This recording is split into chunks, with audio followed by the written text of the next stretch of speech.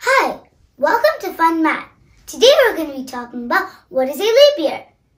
It's 2020 right now, isn't it? 2020 is a leap year, and a leap year will have one extra day in it, which is in February 29th. That is called a leap day. So 2020 will have 366 days in it. But if it's not a leap year, then there will be 365 days.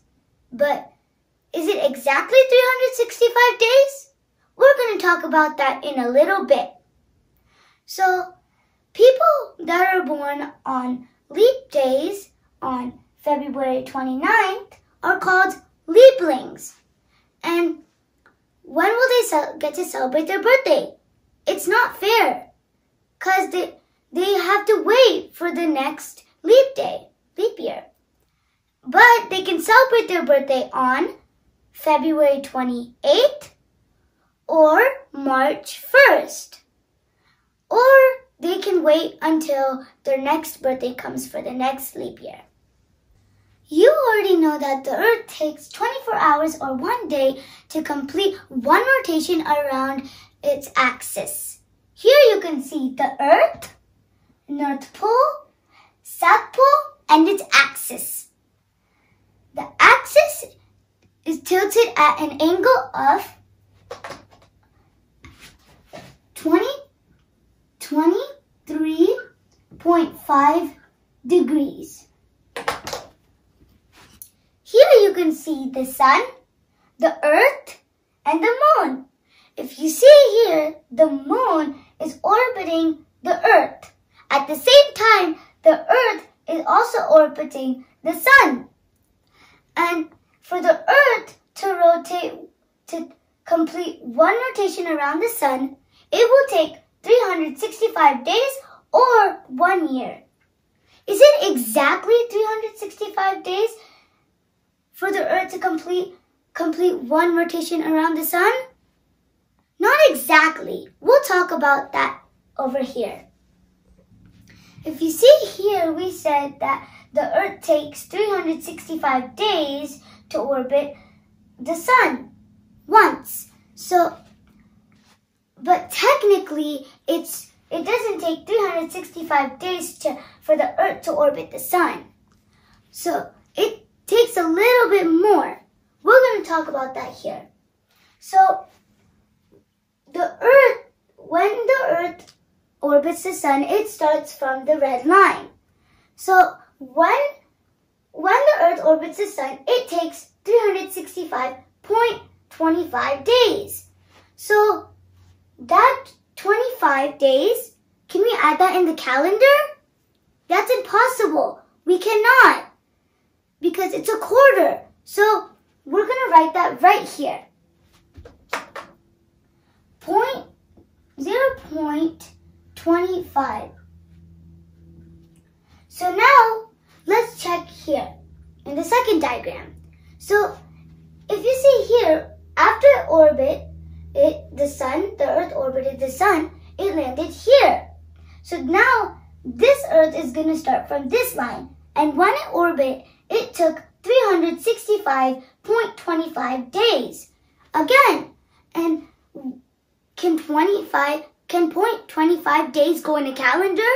No, it's also impossible because it's a quarter as well. So we're going to add that 0.25 days over here. 0.25 here as well. Now if you see here in the third diagram, when this Earth orbit, it landed like this. And now this Earth will start from this Earth starting will be from this line. When this Earth will orbit this around the sun once, it will take 365.25 days. But you can't can you add 20.25 days in a calendar? No, you can't. So we're going to write that 0.25 days right here. 0.25. Okay, now, if you see here, there are two lines, and this line got wider. So when the Earth rotated, it landed like this. So when the Earth rotates, it also takes 365.25 days. So can 0.25 days go in a calendar? No, that's impossible. So we're going to add that 0.25 days here. 0.25. So now, we're going to add all these 0.25s, and see what we get. We will get 1.1. We will get 1. So if you see in these 4 diagrams, we found 0.25 days extra in all 4 of these years. And when we add them, we got 1. And 1 extra day. So now we have to fix the calendar. But how? So we add this one and we call it as a leap day. And that 1 extra day, we will go to February. And that's how we got February 29th. And that is also why we had 366 days in a leap year. There are a few rules to check if the year is a leap year or not. Let's discuss about these rules. Okay, if year is divisible by 400, then it is a leap year. If year is divisible by 4, then it is a leap year. But if year is not leap year, if it is divisible by 100, that means it's not a leap year. So let's take some examples to understand. Let's first take 2021. Is 2021 divisible by 400? No, I don't think so. I think it will give us a remainder. So it's not. If 2021 is divisible by 4, no, it will give us a remainder. But is 2021 divisible by 100? No, not either. That means 2021 is not a leap year. So now let's take another example. Let's take 2020. Is 2020 divisible by 400? No. Is 2020 divisible by 4? Yes. Is 2020 divisible by 100? No. So that means 2020 is a leap year. So that means 2020 is a leap year. Okay, now let's take one last example.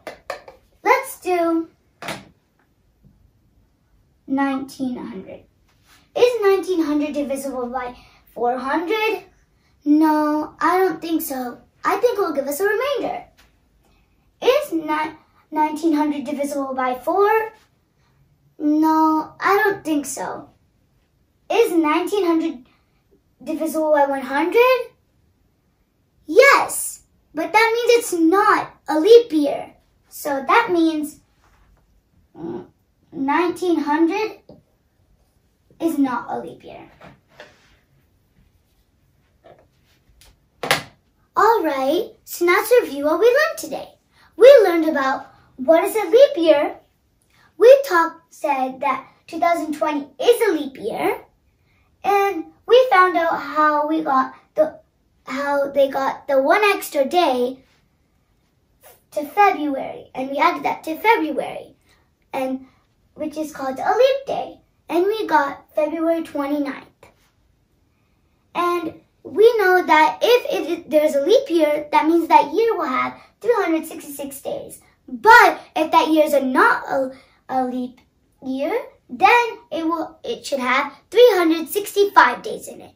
Technically, it will have 365.25 days. And we also talked about these 4 diagrams, and that's how we found out the leap day. And we had some rules here about how to find the leap year. I hope you learned something from this video. Thanks for watching. Bye!